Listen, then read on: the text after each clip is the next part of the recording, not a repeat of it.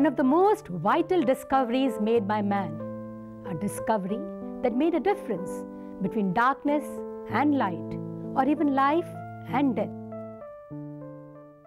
The flame was perhaps one of the first chemical reactions recognized, controlled and harnessed by man, a chemical reaction in which energy is released in the form of heat and light. Every single example of flame that we see here begins with carbon or a carbon compound.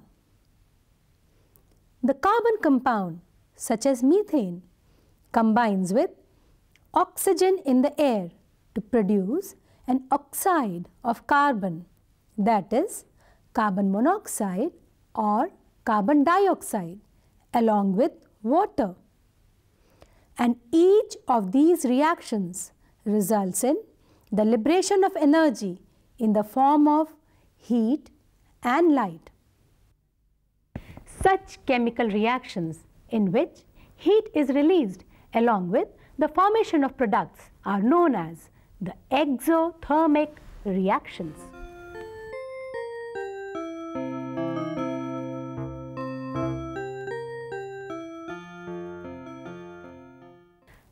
However, for an exothermic reaction to occur, it is not necessary that we have only carbon or its compound as one of the reactants.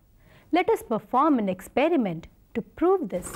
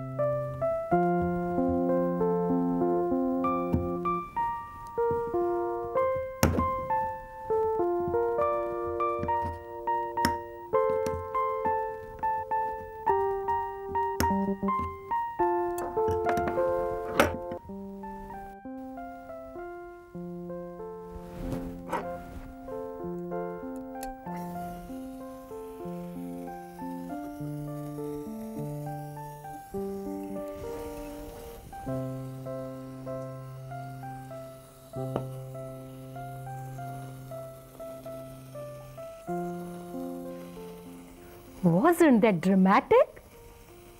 The reaction of sodium metal with water is an exothermic reaction, that is, a reaction in which heat is released. This experiment should be carried out very carefully because the piece of sodium metal can splutter when dropped into water, and to prevent this, we should take a very small piece of sodium metal for this experiment. In fact, sodium metal is very reactive. It reacts even with a trace of moisture present around, and for this very reason, it is always stored under kerosene or coated with wax. The reaction of sodium metal with water is an exothermic reaction, that is, a reaction in which heat is released. There are reactions of the opposite kind. These are the reactions in which energy is absorbed in the form of heat. These reactions are called endothermic reactions.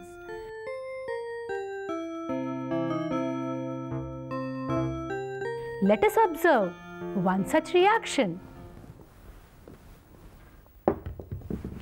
Now let's take some citric acid into the conical flask.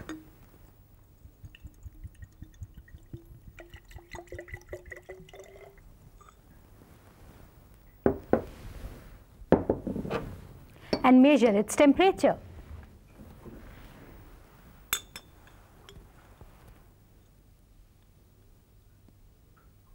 It's 16 degrees Celsius. And now let's add some baking soda, sodium bicarbonate, commonly used at our homes.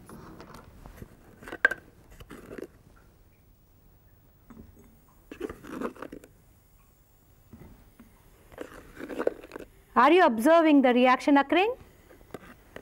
Brisk effervescence are coming out. And now let's also see what's the temperature. So we can say the temperature is 12.5 degrees Celsius. And as the temperature has come down during this reaction, this indicates that heat was absorbed during the reaction between citric acid and sodium bicarbonate, and hence this is a endothermic reaction. Now let us observe few more interesting examples of exothermic and endothermic reactions. All these experiments can be carried out very easily in the chemistry lab of your school. Observe each of the experiment very carefully, particularly the precautions being taken.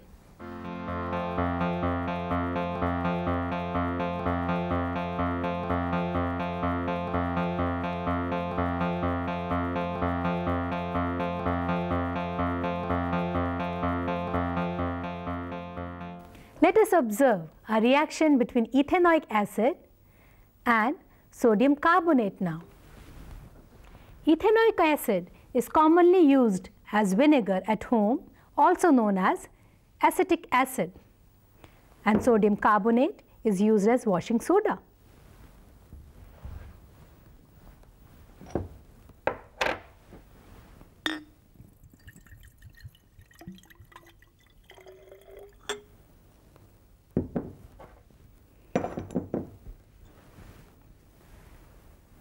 Let's take the temperature, and the temperature of ethanoic acid is 20 degrees Celsius.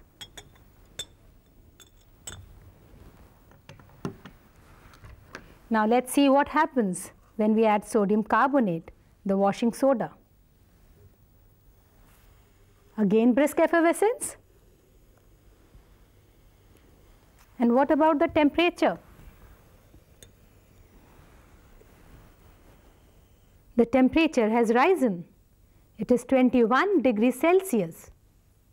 This means that heat was evolved during the reaction between ethanoic acid and sodium carbonate. Hence, this is an exothermic reaction.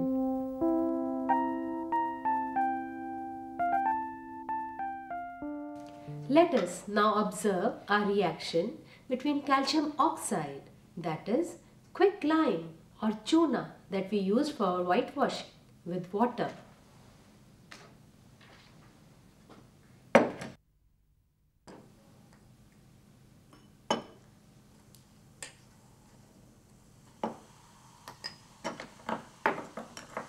So much heat is generated during the reaction that water starts boiling.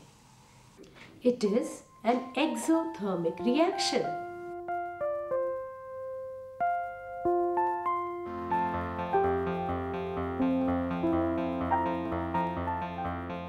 Let's do one more reaction. We have dilute hydrochloric acid and sodium hydroxide. Dilute hydrochloric acid in the conical flask,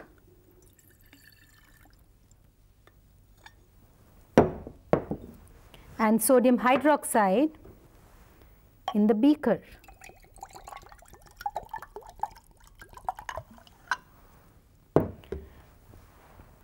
Let's take the temperature.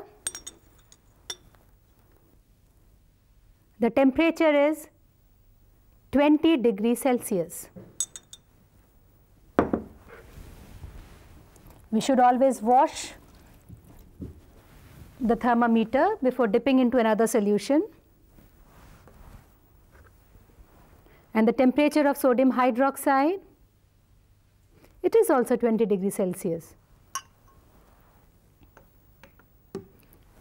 Now let's mix the base with the acid and measure the temperature. I can feel the conical flask getting warm, and the temperature is rising very sharply. It has moved to 36 degrees Celsius.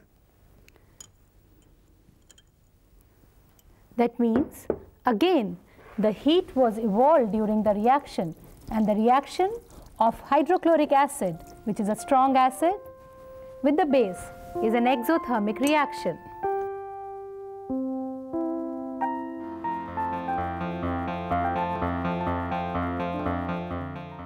Now, let us observe another reaction between potassium permanganate and glycerine.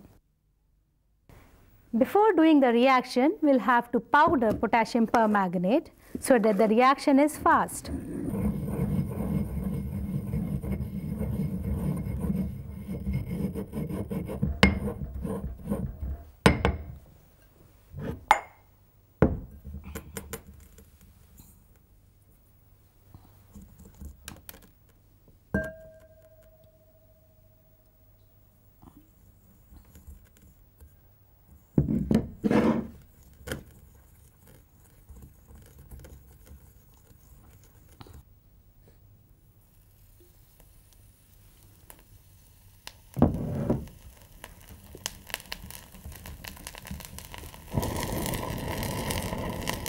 Look, it has caught fire.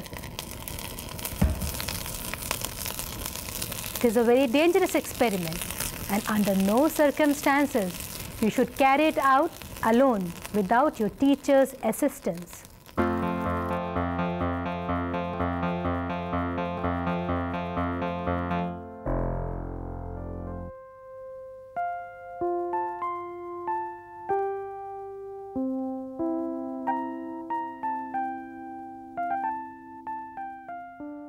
The burning or oxidation of a metal is also an exothermic reaction. Let's observe burning of magnesium ribbon. Magnesium ribbon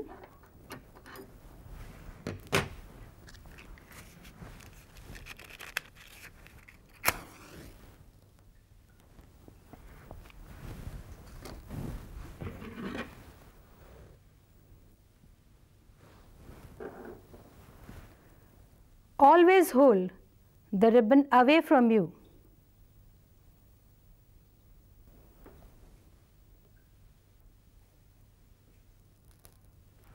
See how it burns with a dazzling white flame, forming ashes of magnesium oxide. Never look directly into the flame of burning magnesium.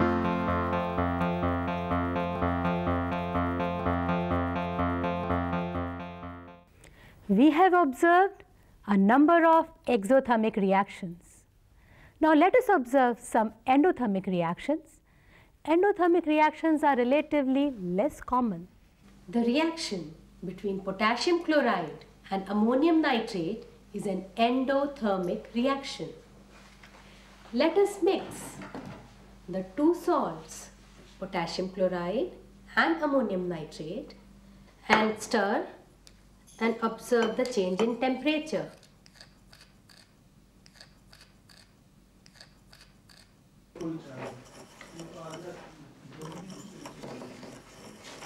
As the reaction is between two solids, we have to take care that the two reactants are nicely powdered. And to enhance the reaction, we can add a drop or two of water.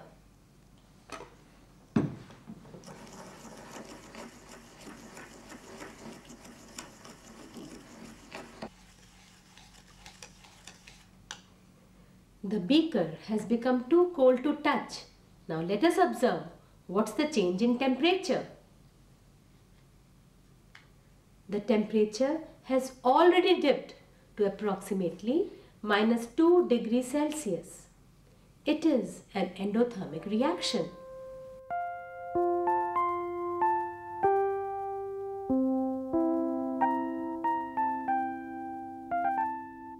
Let us try another experiment. This time we will take barium hydroxide and ammonium nitrate in the ratio 2:1.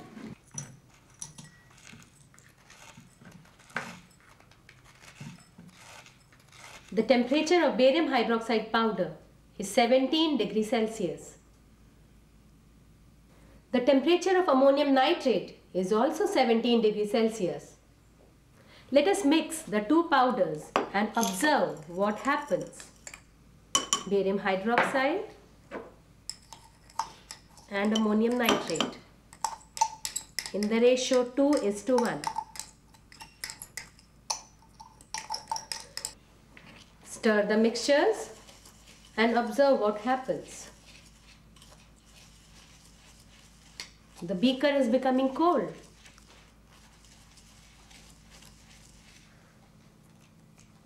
The temperature has already dropped to below -10 degrees Celsius. It's an endothermic reaction.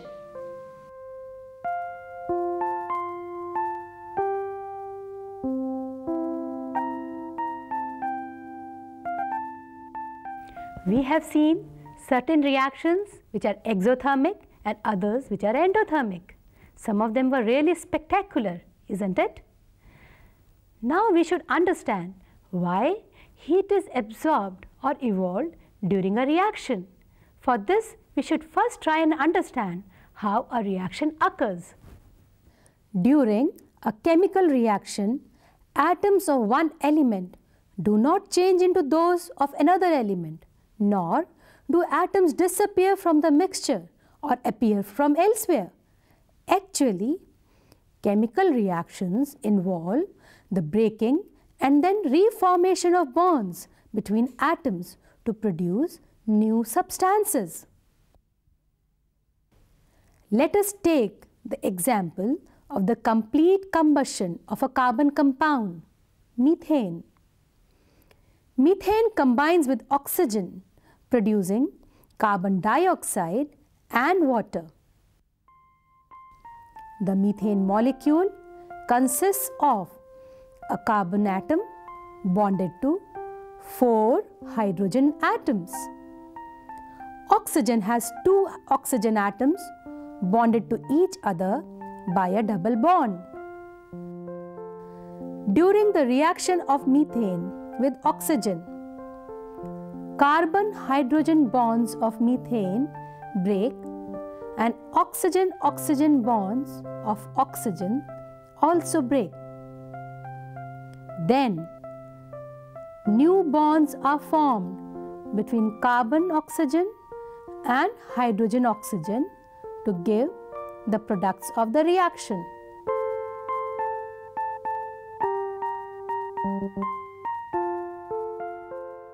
To break a bond, that is, to pull 2 atoms apart, energy is required, whereas when the 2 atoms combine together, energy is released. Now, during a reaction, if the energy released is much more than the energy required to break the bond, the excess energy is released to the surroundings, and we call such a reaction as an exothermic reaction.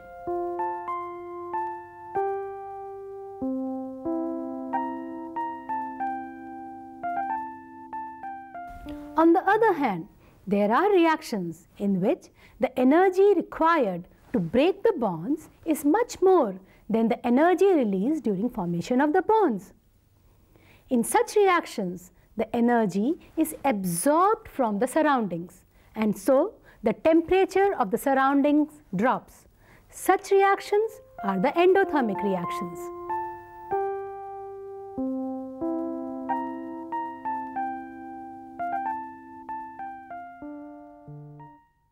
We have now understood why certain reactions are exothermic while others are endothermic. Let us briefly summarize what all we have learned.